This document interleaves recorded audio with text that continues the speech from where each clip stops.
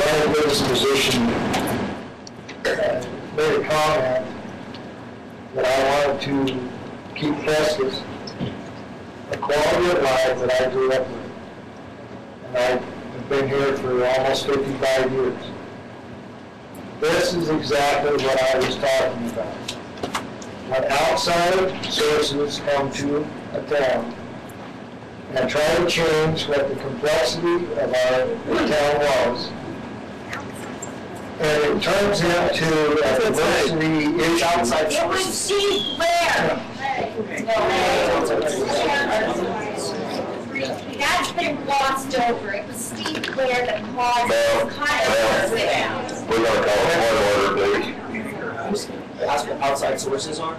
Yes, you can. Okay. The comment that I made when I was running, I gave an explanation for it with an example of some coming in from California bringing children that were in gangs to get away from gangs, and the gangs ended up teams. Right. That was an example. That was taken out of context. Then it said that I didn't like Californians. This is exactly the problem that we have in this community. Prescott is not an inner city area that takes murals on walls. Yes, it is.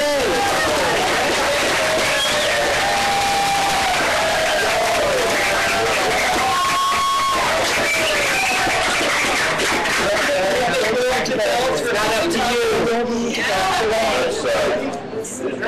you.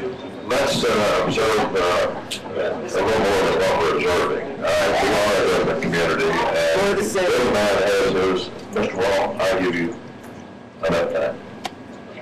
Sure, I wanted to Were you once an outside source? No, I never was. I've been here for 55 years. Why are we calling it the tribes then? You're Navajo? I want to make this one point. When I was growing up here, we did not worry about diversity. There was plenty of diversity in Prescott. The majority of my friends were of a different race than I am, but I never thought about them being of a different race. We turned this into a race issue because that's apparently what people are trying to stir up. I grew up with a totally different type of mentality. My parents raised me to judge a human being by their integrity, by their conduct, and by their action, not by the color of skin. How do you make this a race issue? It is not a race issue. We are Americans. We hear so often that I am an African American, a Mexican American, an Italian American. We are Americans, folks. And I'm going to leave you with one little saying that was written by Theodore Roosevelt in 1907. And it has to do with immigrants, it has to do with minorities.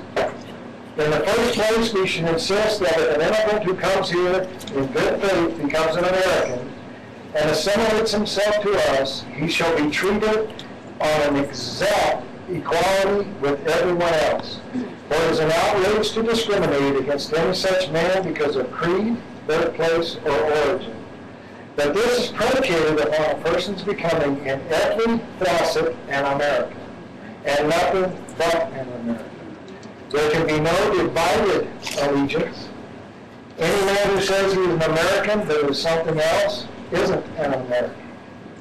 We have room for but one flag, the American flag. We have room but for one language here, and it is the English language. We have room for but one social culture, and that is to the American people. About white power.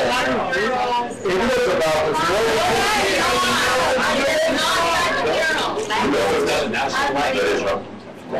Thanks for being here, folks. This is the end of this discussion.